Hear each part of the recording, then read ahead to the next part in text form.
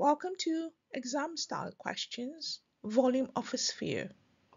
Question 1. You may pause and have a go. Now we're told to find the radius of the sphere. Now volume of the sphere has been given to us as 4/3 times pi times r cubed. Now we've been given the volume of the sphere to be 57. So our aim now is to make r the subject of the formula. So r cubed is going to be 57 times 3 over 4 pi. Therefore, our r is going to be cube root of 57 times 3 all over 4 pi.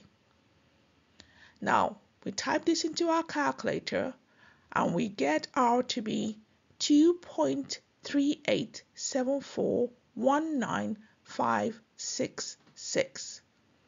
We've been told to round our answer to 3 significant figures, so our final answer is 2.39 centimeters. And with that, you get your full 3 marks with that kind of presentation. Well done, keep on learning. Don't forget to click the like button, press the notification bell, and subscribe for more of our daily videos.